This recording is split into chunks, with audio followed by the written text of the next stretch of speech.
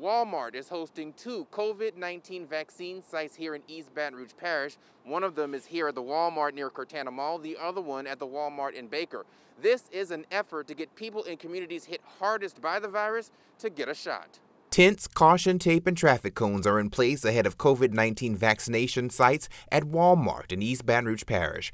The look is similar to drive-through coronavirus testing launched in the parish nearly a year ago. Here we are almost a year later, and we're advocating for access now to the vaccine. And so to close that health disparity gap. Mayor President Sharon Weston Broome says it's an effort to get more people who qualify for the shot to get it.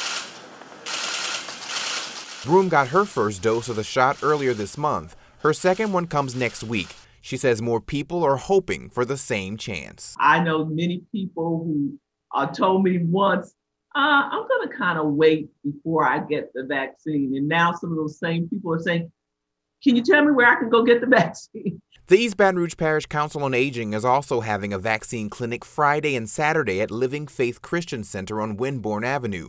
2,000 shots are expected to be given. It's a vaccine blitz the mayor says will serve as a model of equitable vaccine distribution. The more you see people receiving the vaccine, the more people want the vaccine because they realize that it is an opportunity to move on with your life. These clinics start tomorrow and last through March 1st from 8 a.m. to 4 p.m. each day. You, of course, have to make an appointment first. We have all that information on our website, brproud.com.